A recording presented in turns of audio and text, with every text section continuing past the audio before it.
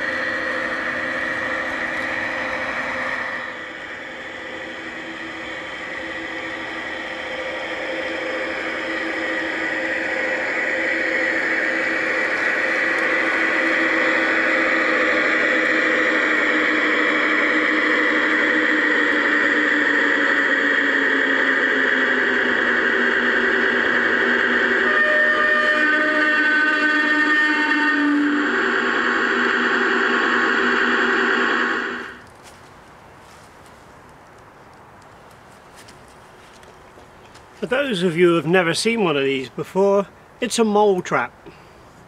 It's a very simple device that grasps the mole. You put a little trip here, and by going like that it grips the mole inside the tunnels.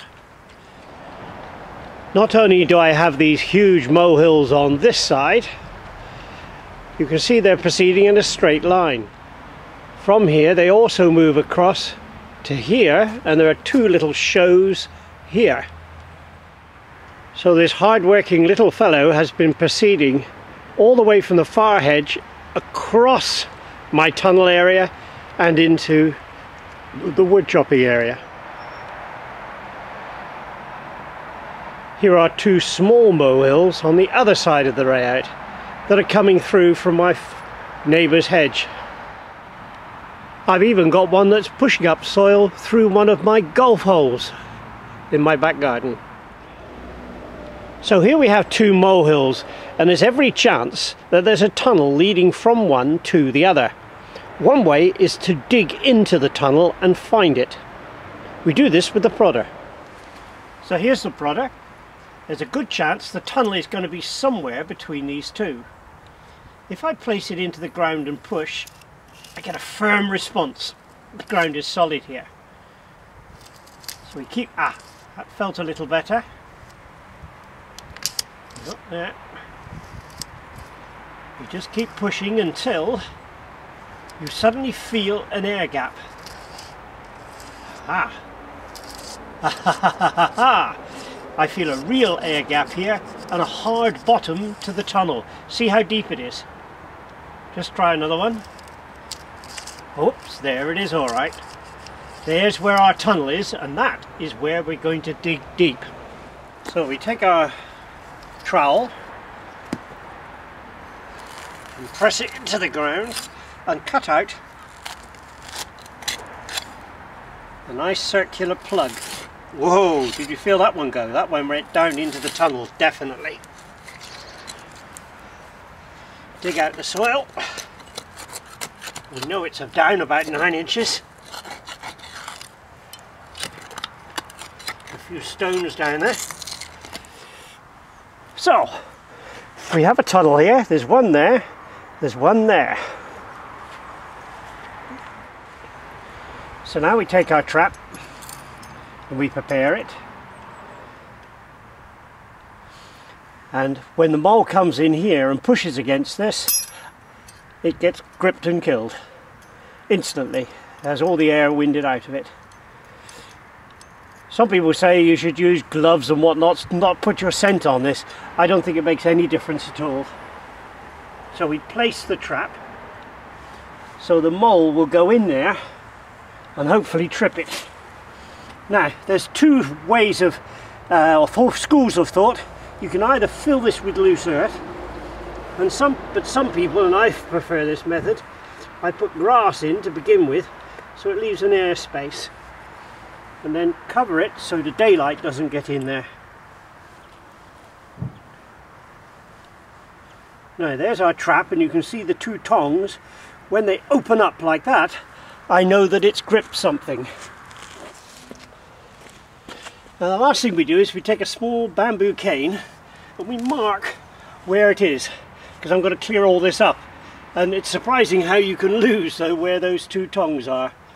This may have to stay here for a week before it's triggered. So we have these two traps set. I'm just going to do one more up in the embankment.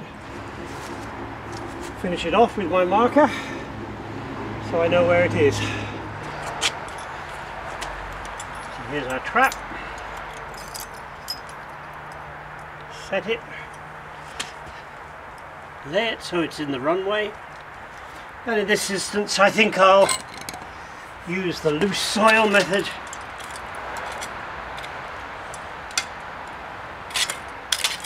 To fill up the gap. So he might come along and think, oh, my tunnel has collapsed. This is Mutt, by the way, my dog. Oh, I've got to put a stone down there. He loves to catch these. It's rats what he really likes. So there's the trap all set. Put the marker in place to show me where it is, or remind me. Because as I was saying, you've got to be patient now. It might take a week. So there we have it. With the aid of my prodder, I found the tunnels. With the aid of my trowel, I dug the holes, the trap holes, and then with the mole trap, placed it all into place. Now we've got to be patient. Today is Wednesday. As soon as I see a trap that's been sprung, I'll get back to you. See you soon. Well, here we are. It's now 8 days after I set that trap, and look down here. It's sprung. The dog is interested. Let's see if there's anything on the end of these claws. Damn! Nothing! Try again. See, there's some mole hills here. There's 1, 2, 3, 4. So the damn thing's still active, and I'm still trying to catch him. So I'm just going to dig out the debris.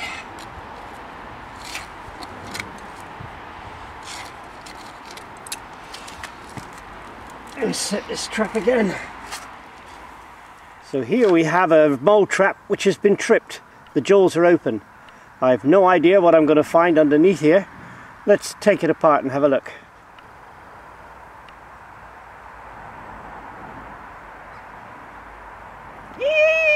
Yep, we got a mole! As you can see, it's thoroughly crushed about the ribs, so it's virtually an instant death. But we got one in this one. I do believe I've got another one over there that's also been tripped. So here we got my marker, and I can see just here that there's one jaw, there's the other jaw, so this one's also open. Let's see what's in this one. Nothing. Often the case.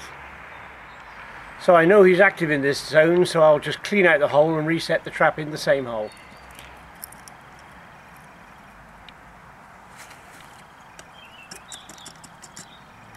There he goes.